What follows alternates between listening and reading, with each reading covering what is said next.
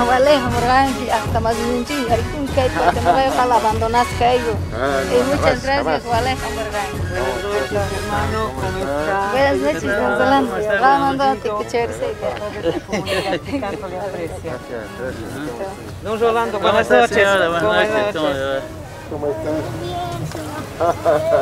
Gracias por venir. No, pues con todo gusto, claro que sí.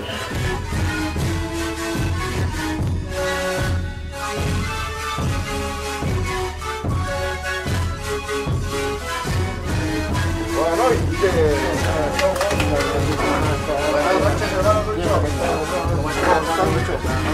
¿Cómo estamos?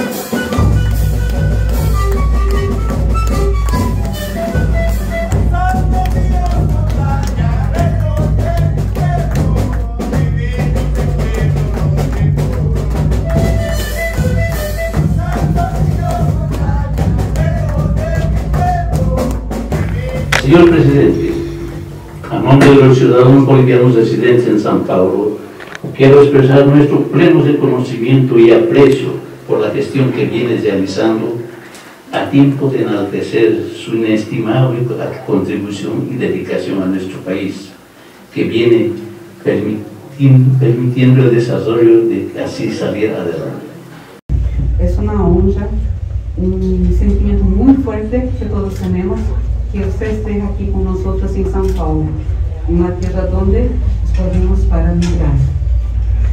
Yo soy Rosana Camacho, soy boliviana nacida aquí en São Paulo. Mis papás son mi papá de Cochabamba y mi mamá de Potosí, del norte de Potosí.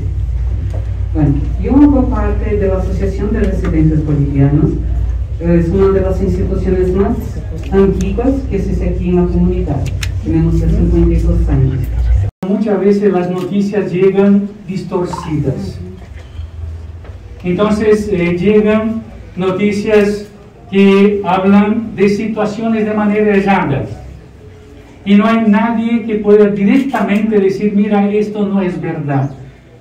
Entonces, ¿qué pensamos? Tal vez sí sería posible unos 5 minutos de grabación por mes del señor Presidente, enviando esta grabación con un mensaje para los bolivianos que viven en el exterior, que puede ser el mismo mensaje pasado a todos los consulados y los consulados a los medios de comunicación. Entonces sería la palabra del Presidente directamente para los bolivianos que viven en el exterior. Y esto da una proximidad y la persona no se siente sola, se siente acompañada por sus raíces. Esto es importante para nuestro pueblo. La mayoría de la juventud viene a buscar un nuevo futuro aquí en este hermoso país, como es Brasil. Pero lo que a nosotros realmente también nos duele es dejar a nuestro país, dejar nuestras raíces para buscar un nuevo futuro. Nosotros le rogamos, le pedimos que la mayoría de la juventud que está trabajando en este hermoso país sea incluida en el gobierno, sea llamada para poder trabajar, como ha sido en estos 14 largos años, con la reconstrucción de nuestra economía, con la reconstrucción de toda la igualdad que necesitábamos los bolivianos desde hace mucho tiempo. Y queremos reiterarles también, querido hermano Presidente, que desde aquí, desde São Paulo, Brasil, queremos hacer llegar a todo el pueblo boliviano que la mayoría de la comunidad boliviana estamos con el proceso de cambio, apoyamos el proceso de cambio y queremos decirle también que que le damos a usted la mayoría y el mayor apoyo posible, querido hermano Presidente, y recalcar una vez más, la comunidad estamos con ustedes y vamos a seguir apoyando el proceso de cambio, querido hermano. Muchas gracias y con permiso. Señor Presidente, nosotros para para la festividad de agosto, la Virgen de Copacabana y Ucupiña y Socavón. Traemos todo de nuestra querida Bolivia, comenzando de sombrero, de zapato, las bandas musicales con 60 componentes. Entonces, señor presidente, nosotros en la hora de hacer ingresar al territorio brasileño tenemos muchos problemas. No conseguimos fácilmente ingresar las ropas fantasias, comenzando de las morenadas, los incrus, los caporales, y en serio problema, señor presidente. Me gustaría que nos ayuden, que gestionen de gobierno a gobierno, señor presidente. Ese es el pedido de la Asociación Cultural Folclórica Bolivia Brasil. Gracias, señores. Gracias. Nuestro pedido, señor presidente, justamente es tener un área social dentro del consulado. Y en casos extremadamente sociales y delicados en las cuales pasan las mujeres aquí en este país, necesitamos también la inserción de talles para poder regularizar a esas mujeres y que esas mujeres puedan buscar un mejor trabajo y una mejor vida para ella y para sus hijos. Entonces le pedimos humildemente como mujeres, ponga sus ojos entre a nosotros inmigrantes, a quienes estamos tan lejos de nuestro país, más precisamos del apoyo institucional de ustedes. En nombre de la comunidad boliviana queremos pedir de que nosotros tengamos una visita formal a toda la comunidad boliviana, ¿no? Yo creo que estamos aquí una minoría, pero nosotros pedimos un encuentro a toda la comunidad boliviana porque somos una mayoría grande, hermano presidente. Y otro pedido sería también de que nosotros tengamos pues una atención, digamos, aquí en São Paulo en cuestión de consular, que está trabajando arduamente por falta de personales, hermano presidente. Necesitamos bastante personal porque aquí hay muchos inmigrantes atrás de las documentaciones, pero felizmente con el personal que tiene el consular, poquito está un poquito deseándole.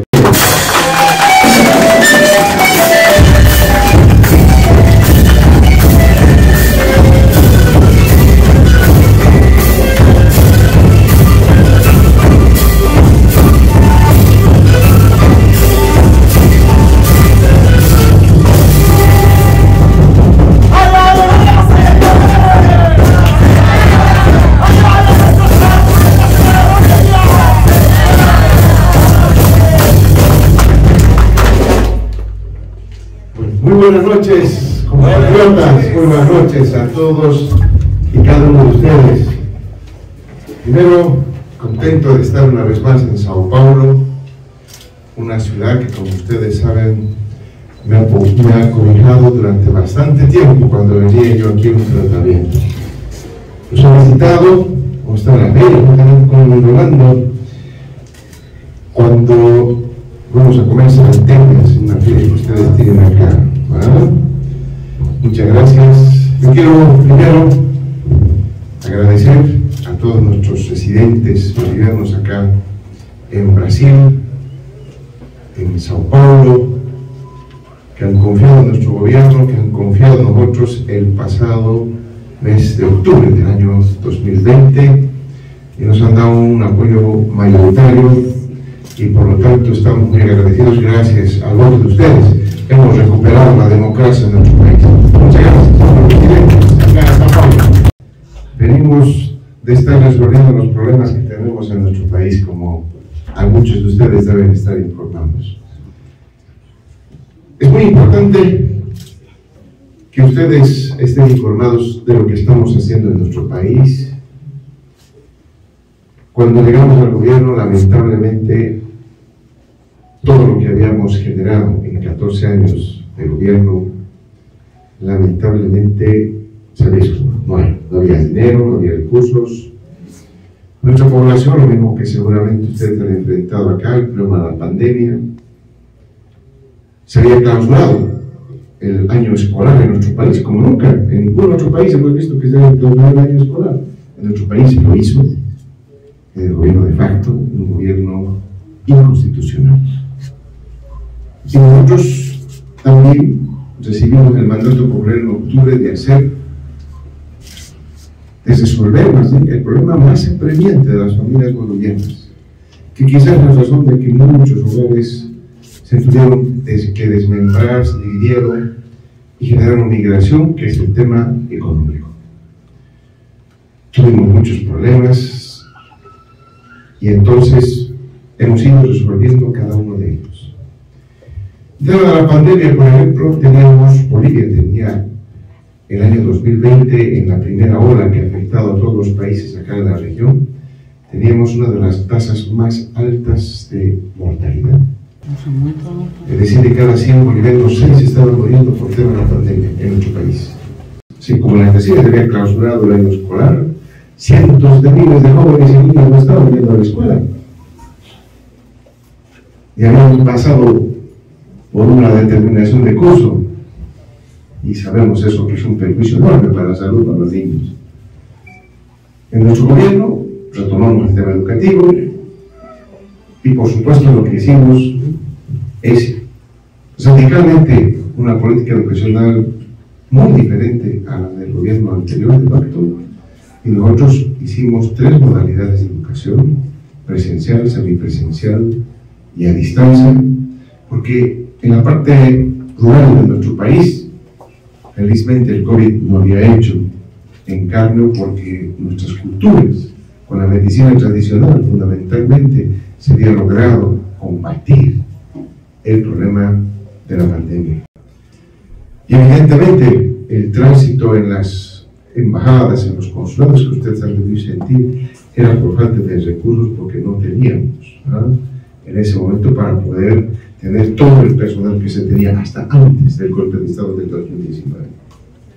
Y por lo tanto, nos empeñamos en trabajar en la economía del país, restituimos nuestro modelo económico, que ustedes saben, lo hemos construido entre nosotros los bolivianos para beneficiar a nosotros los bolivianos, y ese modelo está empezando, por supuesto, a dar rápidamente resultados.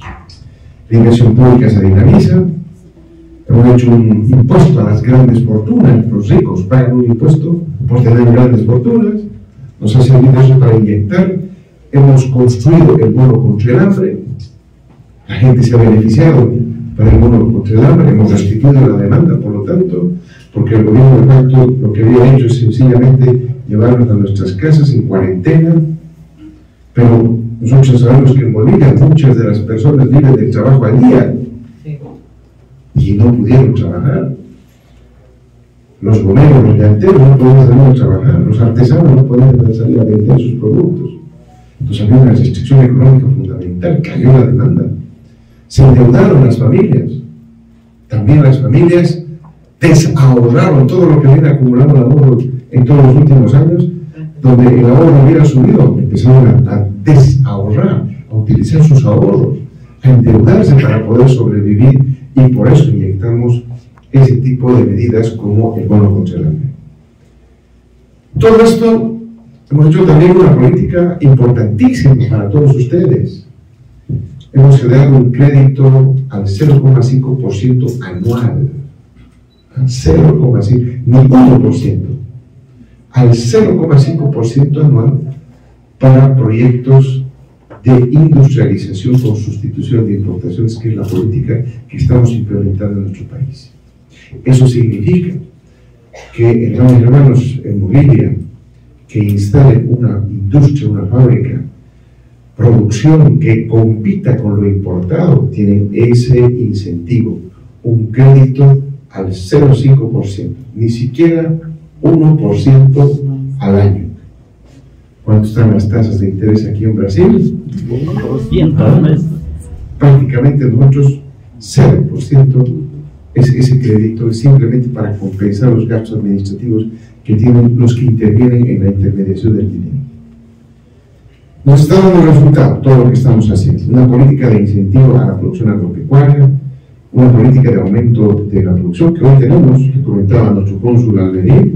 Tenemos una política para que maquinaria nueva y medio uso, agrícola, industrial, pueda entrar a nuestro país con arancel cero, con impuesto al valor agregado cero, prácticamente cero.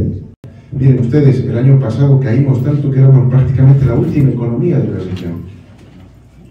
Y la caída fue la más grande que tuvimos en toda la región. Hoy somos la tercera mejor economía de la región.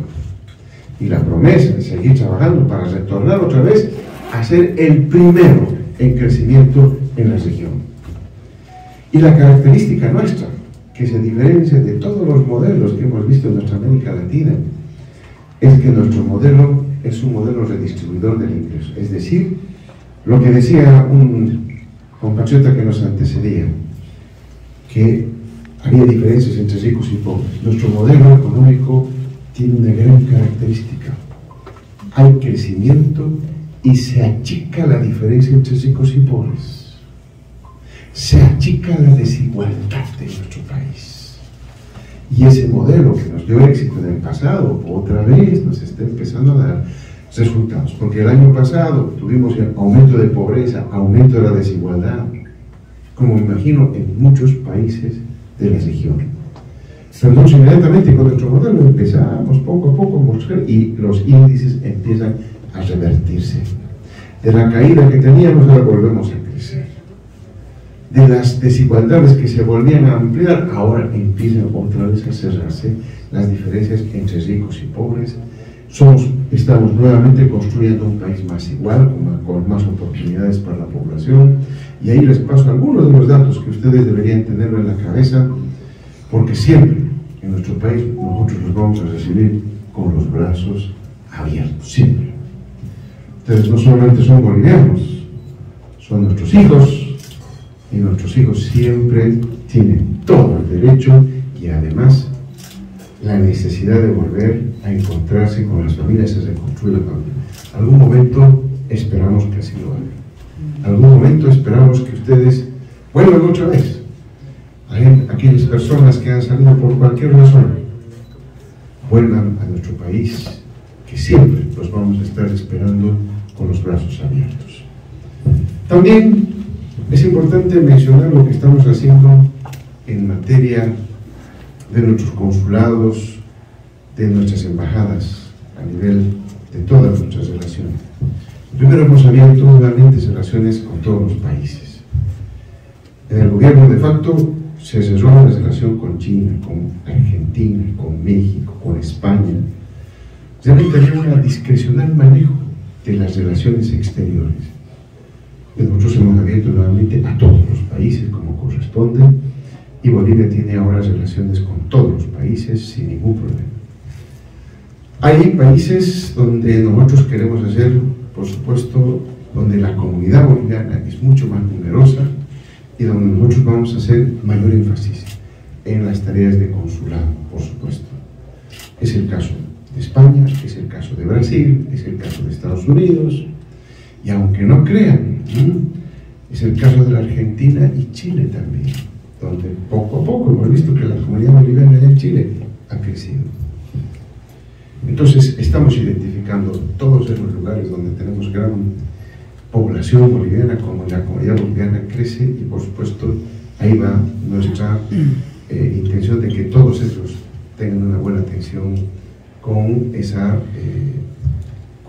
CEGIP, trabajando en los documentos que son muy importantes para todos quienes han migrado.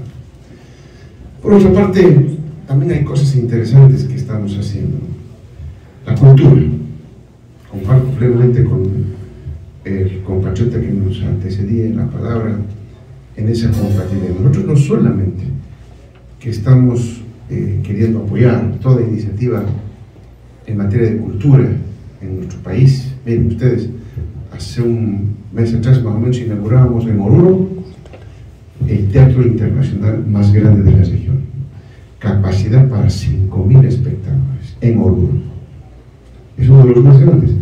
De acuerdo a lo que hemos podido averiguar, es el tercero más grande del mundo.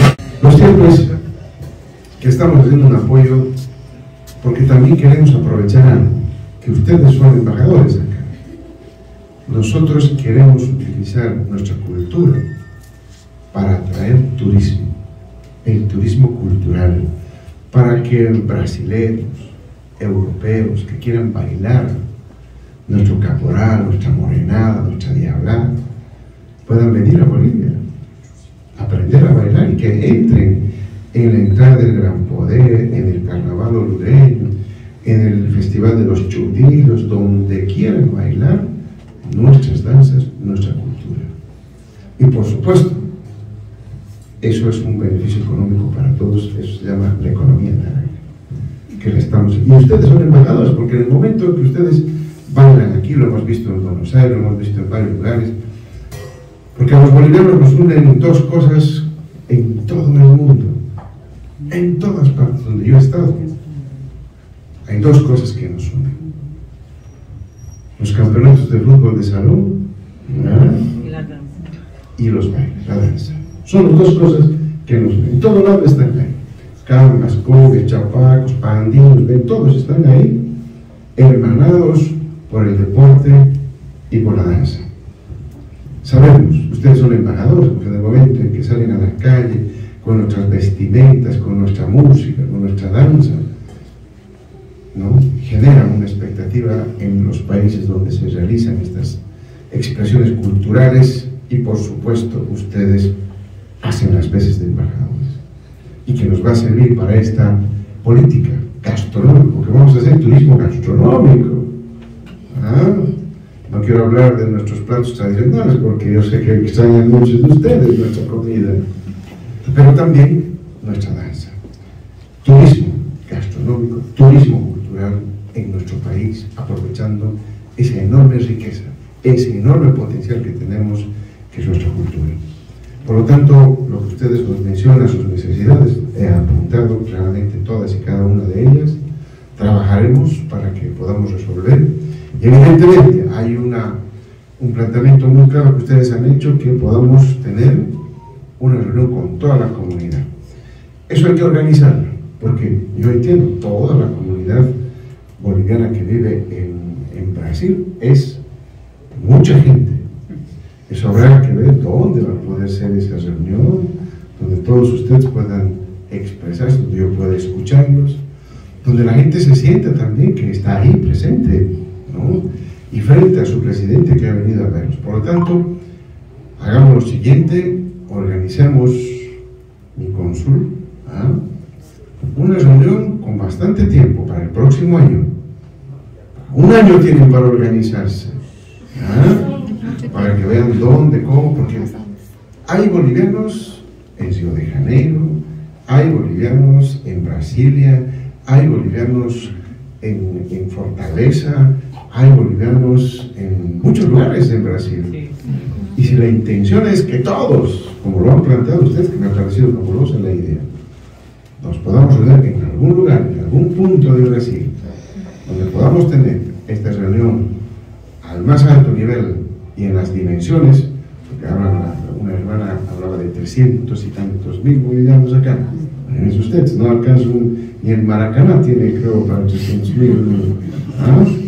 Entonces, vamos a tener que buscar el mejor mecanismo, el mejor lugar para hacerlo, y para eso voy a dejar la tarea para que ustedes puedan organizar eso dentro de un año, próximo mes de noviembre, pueda yo venir exclusivamente para tener una reunión con todos.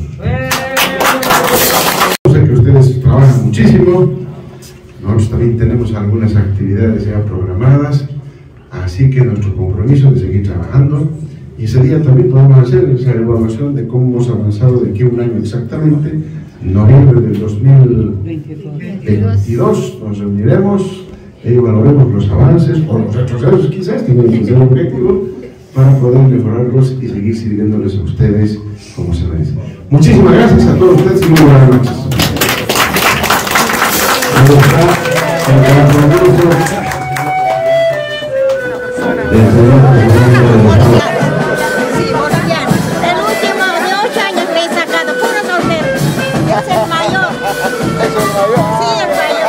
Gracias, señor presidente, por haber venido. Muchas gracias.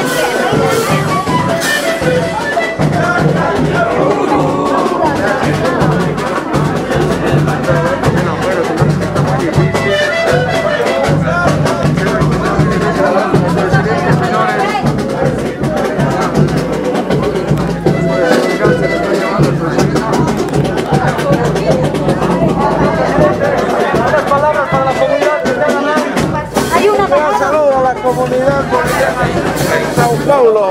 Retornamos de aquí un año, presidente. Sí, hemos un compromiso, pero van a armar bien la reunión, ¿eh? Hay una como bajada.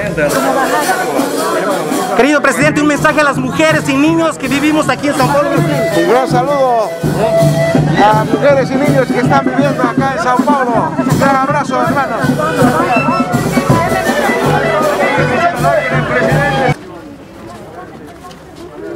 El cariño de la comunidad boliviana aquí con la primera autoridad del Estado Plurinacional de Bolivia, el presidente Luis Arce, recibiendo el cariño de la comunidad y él evidentemente parando para oír a cada uno de los bolivianos que llegan cerca de nuestro querido presidente. Tenemos una persona, ahí está pues. Qué gusto de verte. ¿Sigues trabajando en Boa?